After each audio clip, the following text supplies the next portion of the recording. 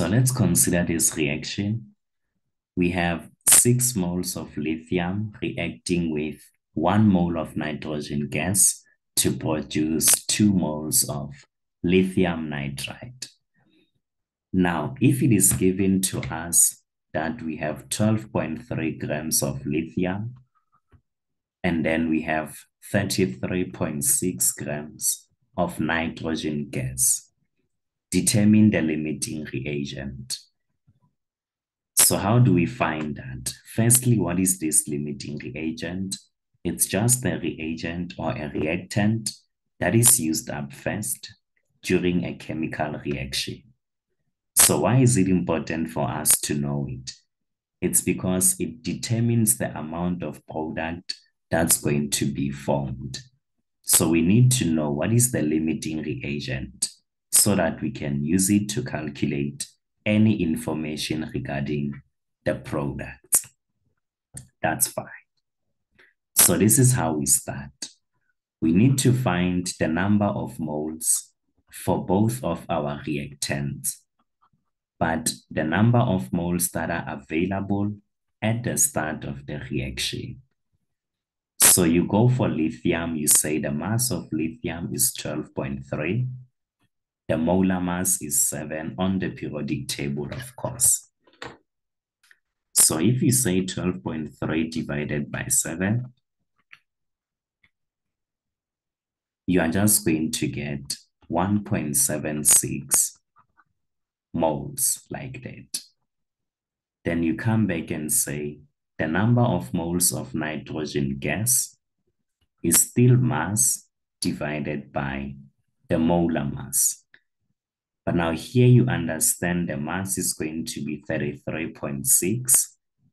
And then for the molar mass, you know that you have 2 nitrogen atoms and each is going to have a mass of 14 like that. Then if you punch everything into the calculator, you find that the number of moles is going to be 1.2 moles. So both of these are the number of moles that are available at the start of the reaction. Now, you are going to choose any reactant, either lithium or nitrogen gas, but you need to calculate the number of moles of that reactant that are needed to react completely with the other reactant. Say, for instance, we want to determine the number of moles of lithium that are needed to react completely with nitrogen. So what are we going to do?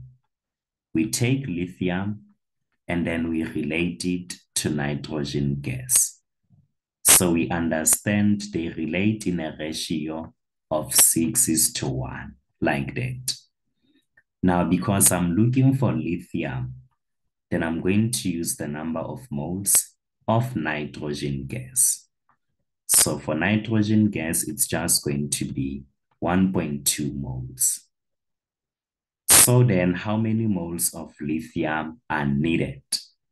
In order for me to find X, I'm going to say 1.2 divided by 1 multiplied by 6, like that. So it's like I'm having 1.2 multiplied by 6. So we realize that the number of moles of lithium that are needed to react with nitrogen is just going to be 7.2 moles. Then from this point, what do? You are going to relate the number of moles. In fact, you compare them. So you compare the number of moles of lithium that are needed, of course, versus the number of moles of the very same lithium that are available at the start of the reaction. So here you can see that you need 7.2 moles, but how much do you have? You have 1.6 moles. So you can see that the number of moles that are needed are more than the number of moles that are available. So every time you have this situation, then you understand that lithium is the limiting reagent, like that. But if it happens that the number of moles that are needed are less than the number of moles that are available, then it means lithium was going to be the excess reagent. So in this case, our excess reagent is going to be nitrogen gas because you have more than you need. So it means you are still going to be left with something. So nitrogen gas is the excess reagent. So now that we know our limiting reagent, what is the next question? Let's see. So the next question says, the actual yield of lithium nitride in this reaction is going to be 5.89 grams. That's what they tell us. So what is this actual yield? The actual yield, think of it, actual, then yield. Yield meaning 4. So it means the actual amount of lithium nitride that has been formed is going to be 5.89 grams. That's the actual yield, the actual amount. So if you need to calculate the percentage yield, you are just going to say percentage yield is equal to the actual yield divided by the theoretical yield. Then you multiply this by 100. So both of your yields, they need to be in grams because they are masses. So we want to know what is the actual mass that we obtained for the product. And then the theoretical mass is the mass that we expect to form. Are you fine? So we are expecting to form this mass, but in the actual sense, we form this mass.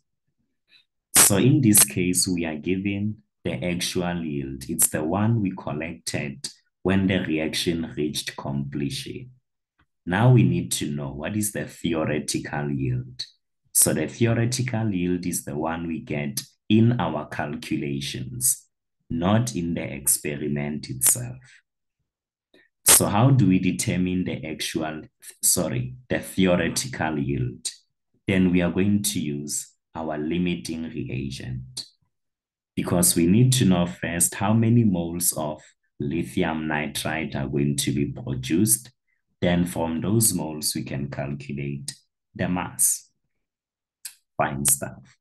So because we already have the number of moles of the limiting reagent, then we are going to use them and compare them, or rather relate them to the number of moles of lithium nitride. So we tell them that the ratio between lithium and lithium nitride is just going to be 6:2, which if you prefer, you can simplify it and say it's just going to be 3:2 like that. Is it? No, 3:1. Yes. It was 6:2, so it's just 3:1 in its simplest form. That's the ratio. But now here you know that the number of moles for lithium is 1.76 moles. So you take 1.76, you divide it by 3, then you multiply it by 1. So how much does it give you? So it means the number of moles of lithium nitride that are going to be produced, it's just 0.59 moles. So from here, you can conclude and tell them the number of moles for your lithium nitride is just going to be 0.59 moles, like that. Now, from this point, because we have the number of moles, then we can calculate the mass. So we tell them that the number of moles is mass divided by the molar mass. So how much is the number of moles? It's just 0.59. We are looking for the mass, but what about the molar mass? So for lithium nitride, we understand we have 3 lithium atoms. Each is going to have an atomic mass of 7, and then nitrogen is going to have an atomic mass of 14. You can add these up. You need to add them up, of course.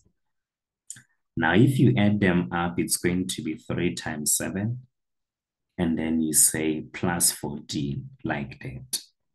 So it means the molar mass is just going to be 35. That's the molar mass for lithium nitride. So now that you have the molar mass, you can choose to cross multiply in order to make your mass the subject. So m multiplied by 1 is m, then 35 multiplied by 0.59. It's just going to be 20.65 grams. So what is this mass?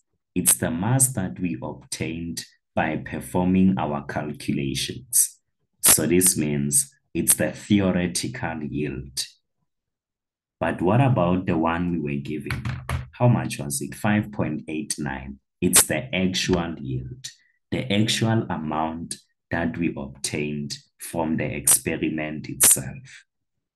So we come back and tell them that the percentage yield is just going to be the actual mass, or rather the actual yield, and this is divided by the theoretical yield.